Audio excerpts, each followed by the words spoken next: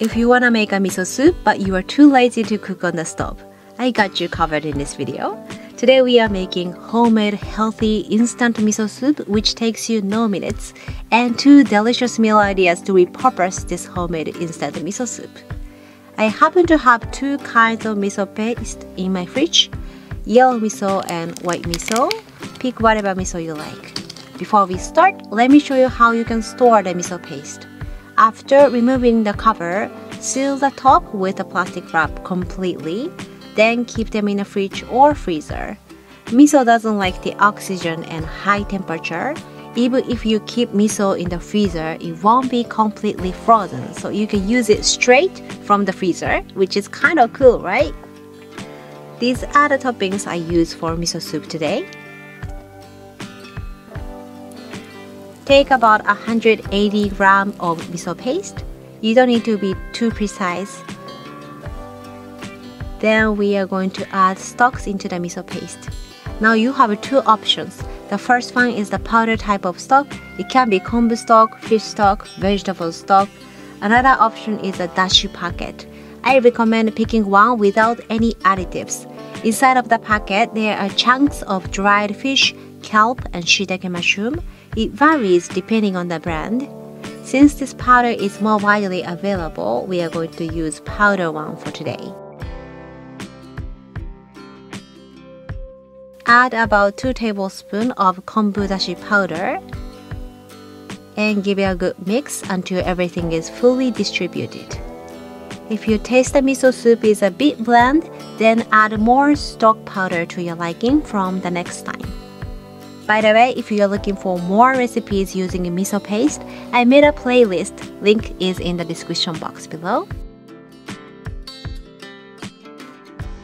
Divide them into half. Now it's the fun part. We are going to add lots of toppings into the miso mixture. I have dried wakame seaweed.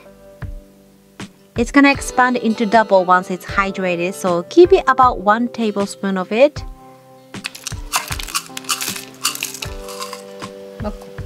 This is dried daikon radish. Do you have access to this? The texture becomes chewy, stringy, and pretty enjoyable in the miso soup. It's also high in fiber and calcium. Chop them into little pieces. Mix that again.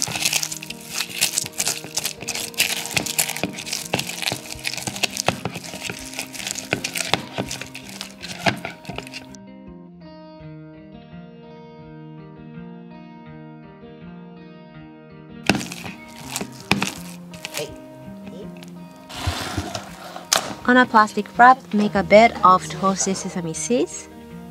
Then place about 1 tablespoon of miso mixture. Wrap them up and twist it on top. And repeat the same process until you use up all the miso mixture. Once we have this miso ball, all we have to do is take 1 miso ball into the serving bowl and pour the hot water to make a miso soup. No pot and knives are needed. I'll show you how to enjoy it later. I was the one who thought, what's the point making a miso bowl as a meal prep? You can just make one in a pot anytime you want. But having this miso bowl ready in the freezer gives you a better chance to eat more miso soup, which guides you healthy eating. Let's move on to the next flavor. Into the miso mixture, add dried shiitake mushroom. It needs to be thinly sliced, otherwise it will be too hard to chew. Then add canned corn, followed by chopped spring onion. Then mix. These are my kids' favorite. Later, we're gonna make a risotto using this miso bowl, so stay tuned. I love to use dried ingredients because they last longer and easy to make, plus often more nutritious. But you can certainly use fresh vegetable. Just make sure to cook the vegetable before you mix into the miso, especially the root vegetable like sweet potatoes and carrots. The one it contains a lot of moisture like cucumber, tomato, even tofu is not really suitable for the miso bowl. It can be kept in the fridge and freezer. Fridge for 1 week and freezer for 3 weeks. Just like I said, it won't be frozen.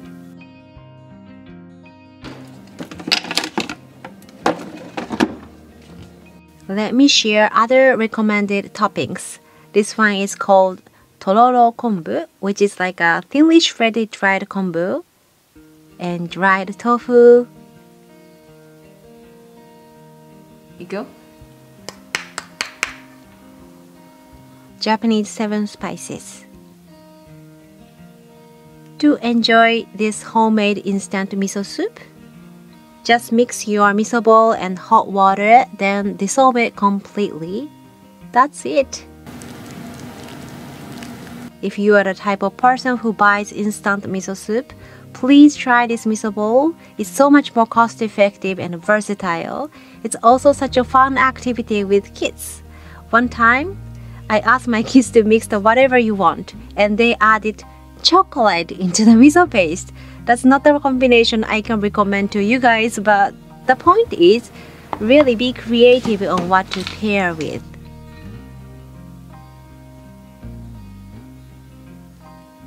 Now let me show you 2 delicious meals using this miso bowl. First one is a miso risotto in 6 minutes. To a pot, add water and soy milk. I added soy milk a little more than water to make it rich and creamy, but really up to you. Also use any type of milk on hand. If you are looking for the best way to use up the leftover rice, I think this is it. Add the rice directly into the pot and roughly break them up with the spatula.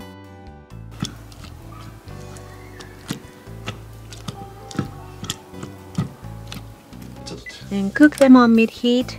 Make sure to stir it periodically.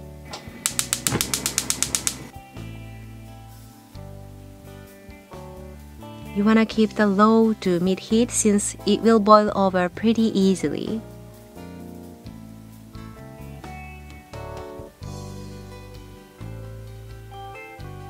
When the liquid is reduced in half and thickened up, time to add your favorite miso bowl. I picked the one with corn. My kids love corn and rice, so this is like a perfect combination.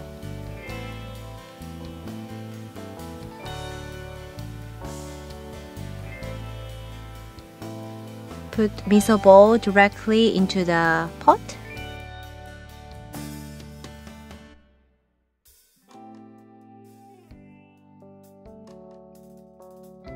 Once the miso is fully dissolved, have a quick taste test. Adjust the taste with salt if it's needed.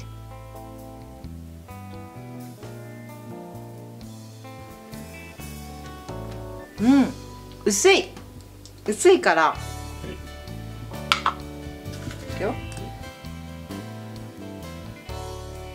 Off the heat and ready to be enjoyed. It only took me 6 minutes or so.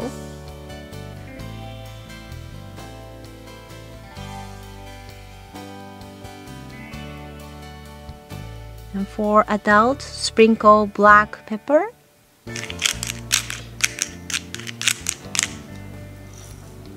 And some cheese if you want to.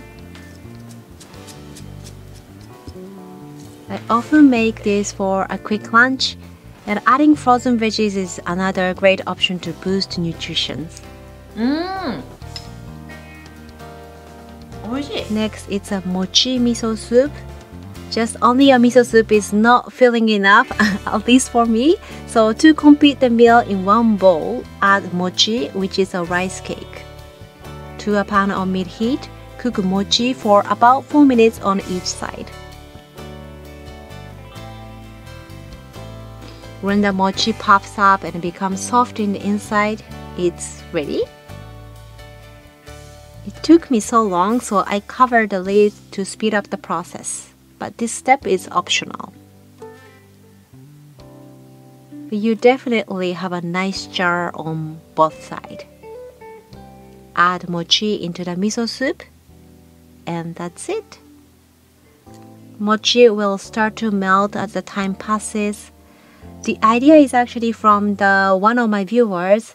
You guys have been giving me so many valuable ideas, so thank you very much. Making miso soup doesn't have to be one way. There are so many ways to get creative. I hope you got some inspiration from this video. Thanks for watching and hope to see you in the next video. Bye bye! またね!